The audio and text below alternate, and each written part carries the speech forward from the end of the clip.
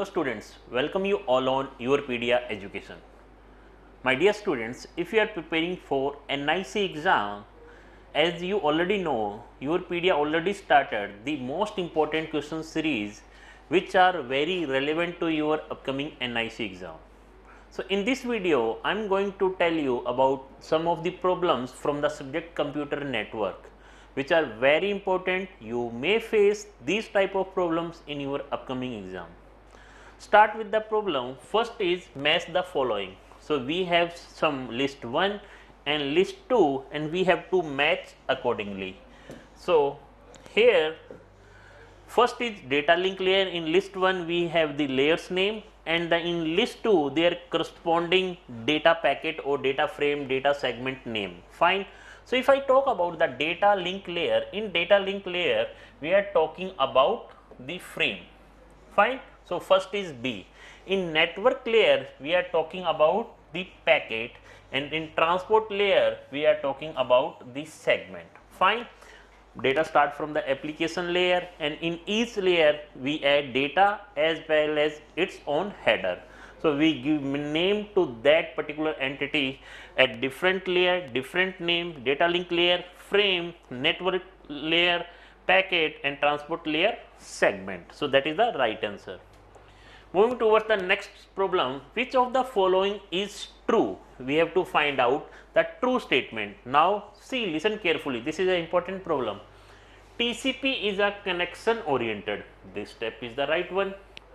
So, packet follow the same path from sender to receiver. No, it does not mean that if it is a connection oriented protocol, it means before sending the data we have to establish a connection between sender and receiver. But it does not mean that each and every packet always follow the same path. So, it means first one is the false.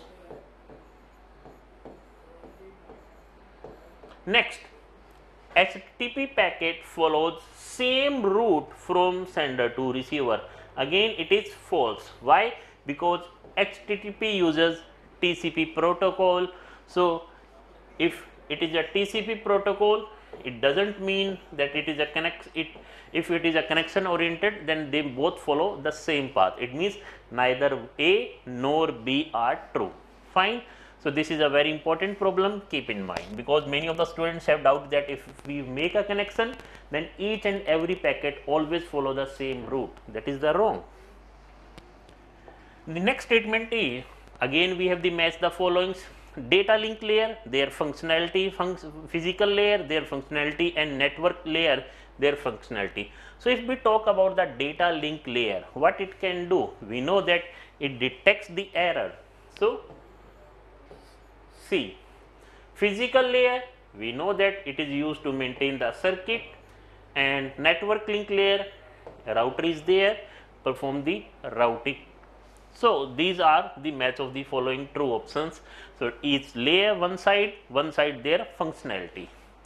Moving towards the next problem, that is which of the following statement is invalid. Oh, okay, this is talk about the invalid statement about the TCP. So, TCP is a byte stream protocol, true, it sends the data in the form of byte. It support multicasting. No, this is not true, it support unicasting. And next is TCP suffer from, yes, TCP suffers from silly window syndrome problem. What is silly window syndrome problem? You can watch my lectures, that is already available on the YourPedia platform. So, yes, TCP suffer from silly window problem. So, again this is the true one and this is the false. So, question talk about invalid, it means B is the correct options. So, these are some of the important problems or some of the problems which you may face, or I can say these type of problems will ask in your upcoming exam of NIC. If you are comfortable with the basics or the concept, then hardly it will take 10 to 20 seconds to solve each and every problem. So, my dear students, still date is not announced, and if you want to prepare for the NIC exam, you can join our YourPedia module, that is dedicated module for NIC. Thank you so much.